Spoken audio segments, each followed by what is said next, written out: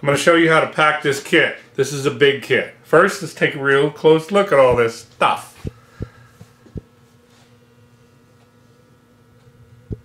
This is my new modular sheath kit, all in black and in coyote, including the principal security detail type undyed sheaths, a very fancy exotic sheath with ostrich leg skin inlay, and this beautiful knife, gemstone handle, mirror finish, and the mountain lion paw prints.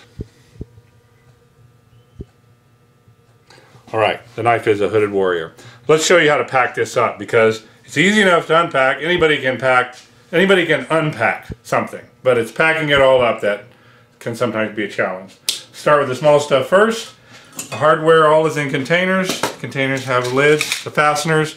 You see a lid says Coyote on it. Makes it easy when you're looking for the right thing. You don't have to open two containers. This one says black on it. So that hardware, you'll see the extra shock cord lengths go in here. The LIMAs, black and coyote, go in here. And so does the extra Maglite holder goes in here. And to package up the horizontal belt loop plates, nest the die-formed aluminum belt loops, and just start slowly putting this stuff in here. If it doesn't want to go in, just tap it on the table and shake it. Drop these in, but just shake it or move it around a little bit. Tap it and it'll go in, including the push rod. Oh, and I put it in the wrong one. See, that's what you don't want to do, because then when you're looking for the right item, you can't find it. So let's try it again. This is black. Nest these together. Go in here, nest these together, and then put the largest pieces in first, follow with the smaller pieces. Again, tap it on the table and the wrench. There, black. It goes in, and then same thing here. We nest the belt loops.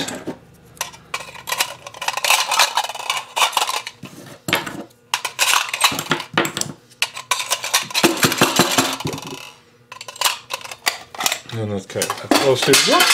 Okay, drop that.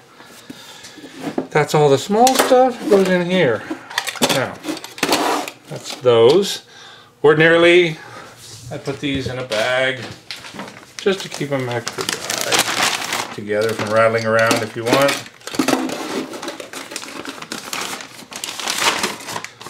And here, and here, and here. And there's all the paperwork and information there. Okay, those can go in the duffel.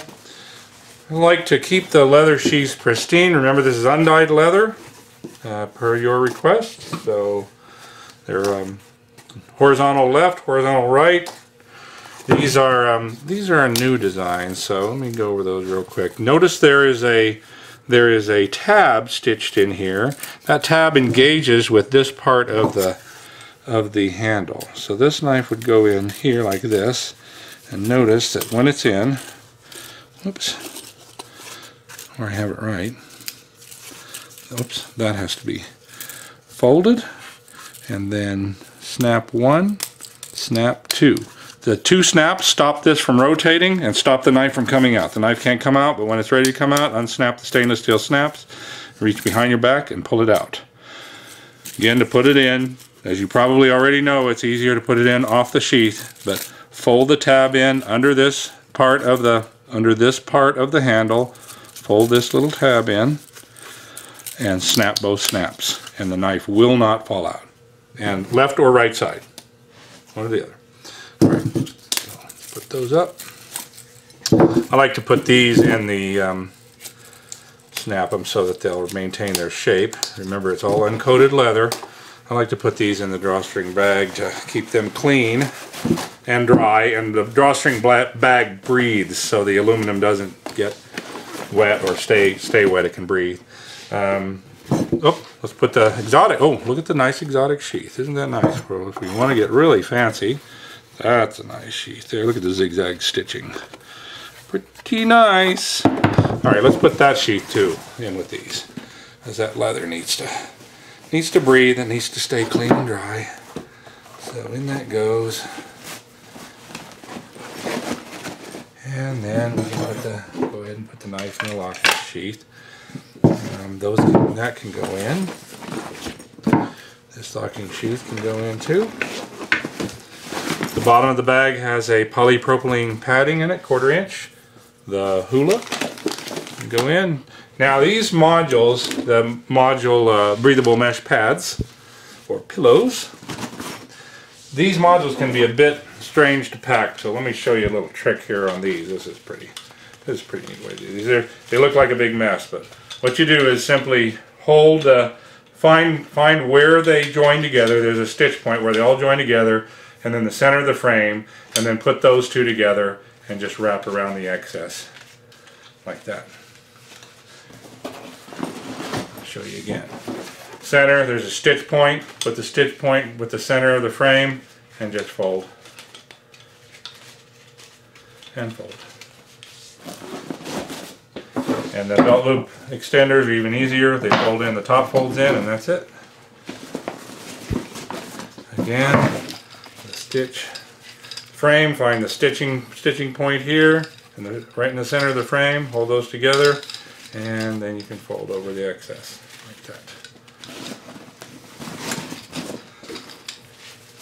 Just like this, like that, and fold, and fold, and fold. It's the easiest way to do these. Fold over, belt loop, fold over, and it goes in. And that is everything in the heavy 1000 Denier hand stitch heavy duty bag. That's probably about 15 pounds worth of knife.